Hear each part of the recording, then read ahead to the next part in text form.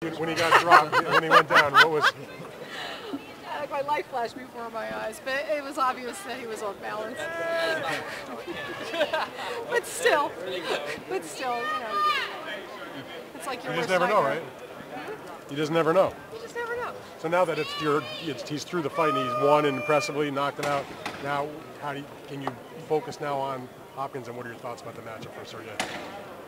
Obviously, it's a fight that Sergey wants very much. It's a fight that we very actively pursued. Sergey has said from the start he just wants to fight the very best. He wants to test his skills against the very best.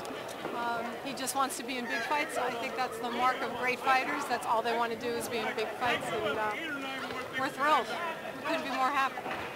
Are you guys going to be withdrawing your lawsuits now because of the Stevenson fiasco?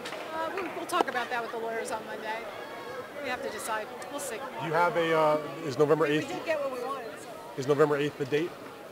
Most likely. Most likely. Any site yet? No site yet. Basically, Brooklyn wants it and Atlantic City wants it, so we're going to see who wants it most. The way that Sergey finished the fight in the second round with the 3 knockdowns, how did you think that he? Did you notice or think that maybe he was thinking about Hopkins going in? He said he wasn't, but I would think it's hard not to. You know, when I saw him go down in the first round, I thought, okay, that's loss of focus for a moment. And think about the pressure that was on him tonight.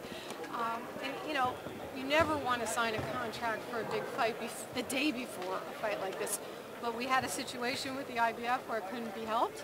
So just another testament to his ability to withstand. I mean, this kid has been through a lot of stuff that has gone wrong with his career. And certainly since he's been with us, he's had his fight with the first time he was supposed to be fighting Campillo, who, by the way, turned out to be a lot less shot than everybody thought he was. That fight got postponed. He had to wait. We finally fought him.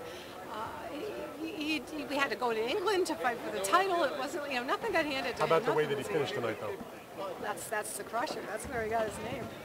Do you think the lack of a challenge that he faced today is going to hurt him when he faces Bernard Hopkins? Because we don't expect Bernard to fold like this guy did. No, not at all. Look, he wants to fight a greater challenge. They've all folded like this. He wants to get in the ring with somebody who won't. That's the whole point. So, yeah, no. I like all the other fans out there, I just want to see what he does. Kathy, when you think of good young fighters like Kelly Pavlik and maybe like Tavoris Cloud, who were derailed by Hopkins, any reservations in going into a fight like this with Kovalev riding such a high? Absolutely not. You know something? I was thinking about this the other day. Ray Leonard fought Roberto Duran early in his career. Most of you probably don't even remember he lost that fight. You can't fear losing and back down from a challenge because you fear a loss. Leonard, Hagler, Hearns, Duran, Tyson, Lewis, Holyfield, that whole crew, I forget, Bo, that whole crew of fighters. If they had said, oh, geez, well, it's not going to be good for my brand if I lose. You have CompuBox also? What the hell happens in this sport? CompuBox The whole idea is you get in the ring and you fight the best and you test your skill. And when that happens, when two fighters, great fighters get in the ring, there is no loser because both will have a career, both will move on. I'll bet none of you realize when you think of it off the top of your head, what's the biggest win Mike Tyson ever had in his career? It's probably Michael Spinks or Larry Holmes.